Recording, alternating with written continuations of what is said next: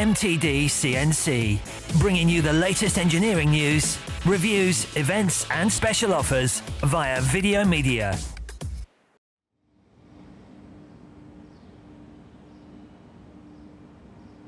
So I'm standing here in front of a Europa Milltech 2000 machine.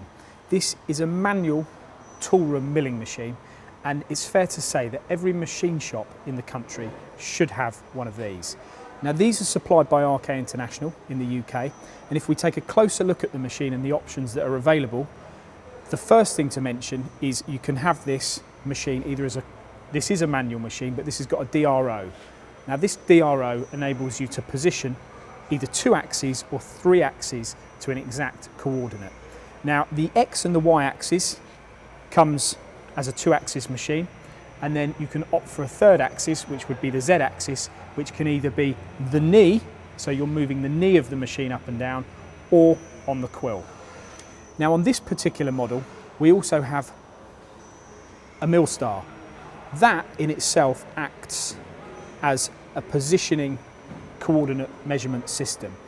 So essentially, if your Z axis was on the knee of the machine, you could use the mill star to position or to find out your position or to drill to a depth on the quill. So it would give you 4 areas where you've got coordinate measuring.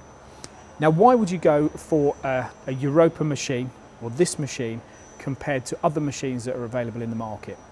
Now first thing is the build of the machine. They're a heavy duty machine. You either get the 2000 or the 5000, and this particular model is the 2000, which gives you 1244 by 230 in terms of the table size.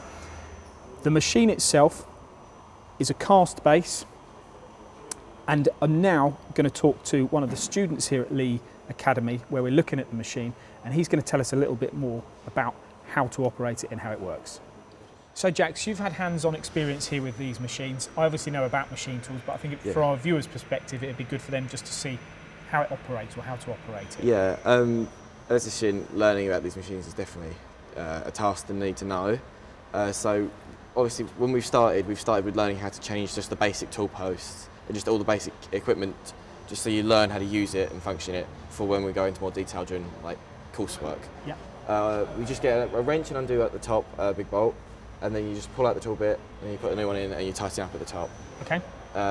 Moving down the machine, you change the speeds up here.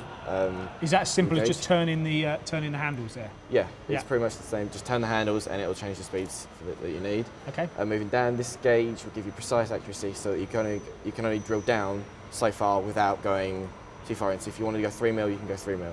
If you wanted to go 10mm, you can go 10mm. So when it gets to 10mm, it will just cut off. Yeah. Okay. Moving down again, you've got the movable chuck, so you can move it from the left to the right side of the bed. Yep. You can remove it and change it with different kinds of chucks. Yep. 4 jaws chucks, anything like using on a centre lathe. Yep.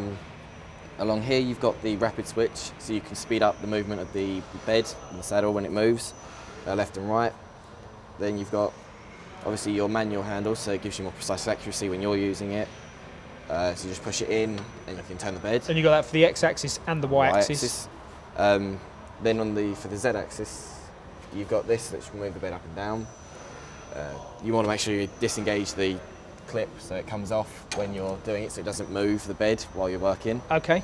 And then you've got all your controls for switching, turn the machine on, turn it off, emergency stop switch, and then auto moving the bed. And what about, is that some kind of locking device to lock the...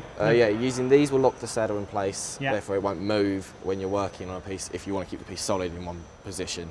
These are quite handy to make sure that if you do knock or you have somebody else around you and they do accidentally knock the dials, it's not going to affect the work. It won't work.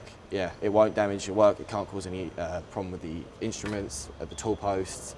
Everything will stay in its place, and you can just quickly turn the machine off and just check to make sure everything's okay. It's all safe to start again. Okay. Again, the guard will stop the machine from turning on and off, so when you go open, it won't turn on at all, just for safety purposes.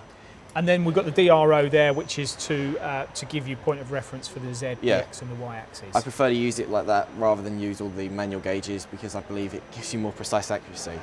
As learning, I learned just to use the manual gauges, but when I did move on to using these screens and automated gauges, it gives you more precise accuracy. It lets you look at the work and the screen at the same time. So you can see what you're doing rather than just look down and be looking down continuously. You can stop a hazard or a problem occurring before the situation starts. So that's what I find is quite a handy tool to have on any machine. Okay, brilliant. Thank you very much for your time, Jax. No, thank you. Okay.